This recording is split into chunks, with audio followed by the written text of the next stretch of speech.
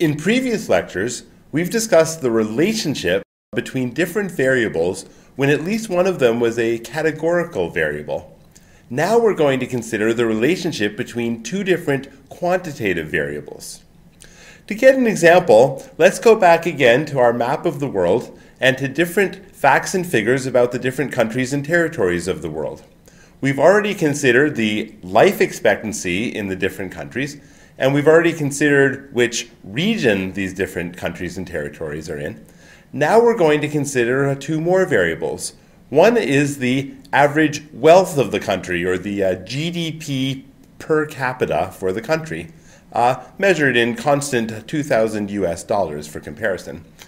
And later we're going to also consider the HIV infection rate, that is, what percentage of adults in those countries are infected with HIV.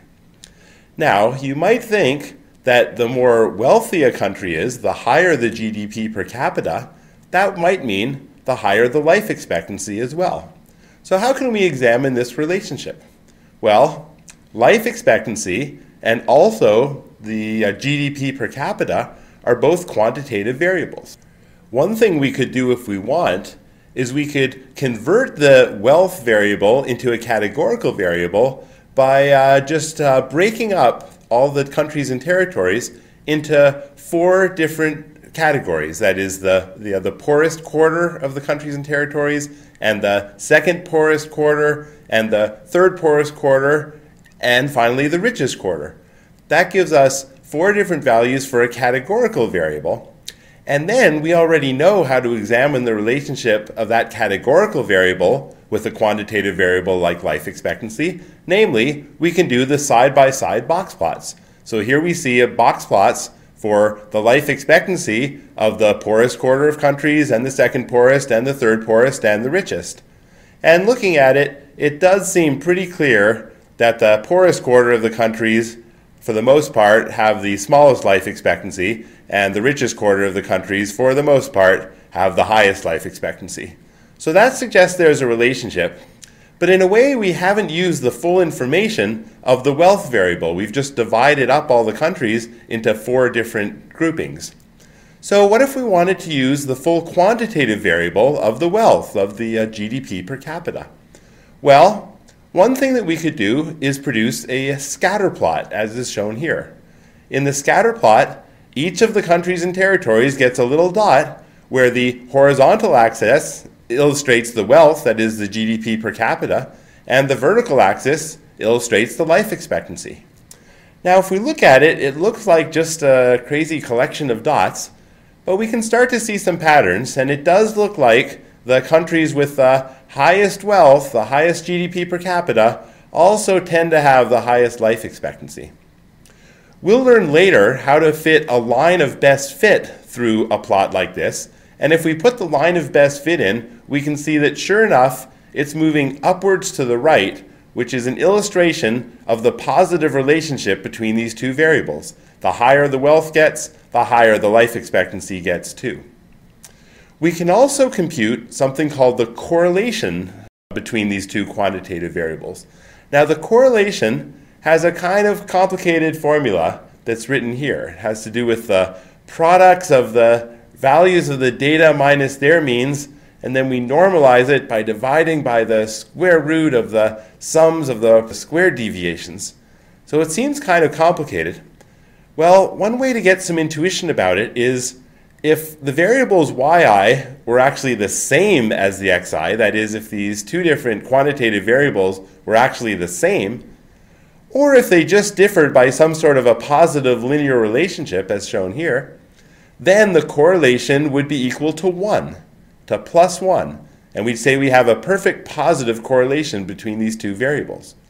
On the other hand, if the yi's were the negatives of the xi's, or more generally had a negative linear relationship, then we could work out that this correlation would actually be equal to minus 1, and we'd have a perfect negative correlation.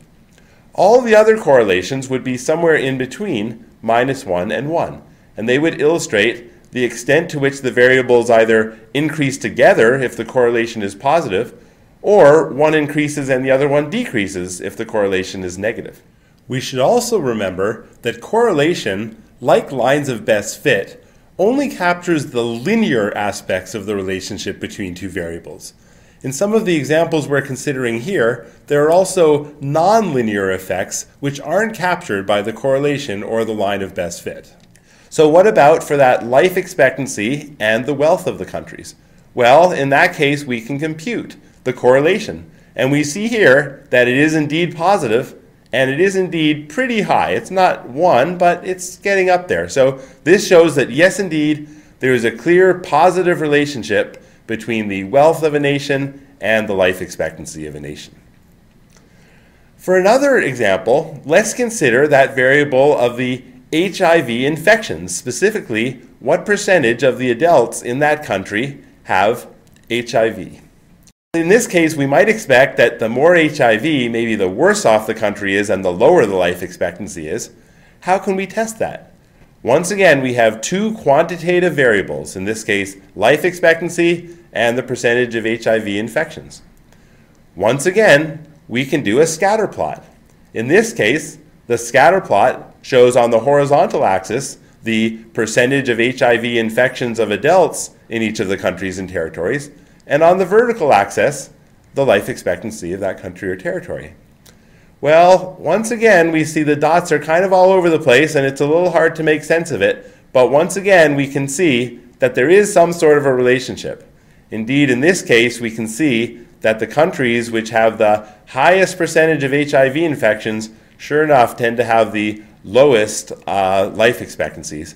So this suggests a negative relationship, as we might have expected, a negative relationship between HIV infections and life expectancies. We can also compute the correlation coefficient, again, as we did before. And in this case, when we work it out with that complicated formula, or get the computer to do it for us, we see we get quite a negative value for the correlation as shown here. So this illustrates that, as we might have expected, when a country has more HIV infections as a percentage of adults, it probably tends to have a lower life expectancy too. We'll come back to these relationships later on. For now, let's look at one final example, this time with our old friends the skeletons once again. In this case, remember, one of our main variables was the difference between the estimated age of the skeleton at death and the actual age of the skeleton at death. We might wonder, what other variables is that influenced by? Well, one is the body mass index, or the BMI, of the person at the time of death. We might think that if the person was heavier, had a larger BMI, maybe that made it harder to estimate their age, or maybe easier, or maybe it made the estimates tend to be too large or maybe too small. We might not be quite sure, but we might think there's some relationship. Well, now we know how to test it. We can once again draw a scatter plot. And here's a scatter plot where the horizontal axis is the BMI, the body mass index, and the vertical axis is the difference between the estimated age minus the actual age at death of the skeleton. Looking at this scatter plot seems maybe the most confusing of all, because there's dots all over the place. Well, once we learn how to do lines of best fit, then we will be able to see that in this case, the line of best fit is sloped slightly positive. So it means that when the BMI gets larger, then the age difference tends to get slightly larger.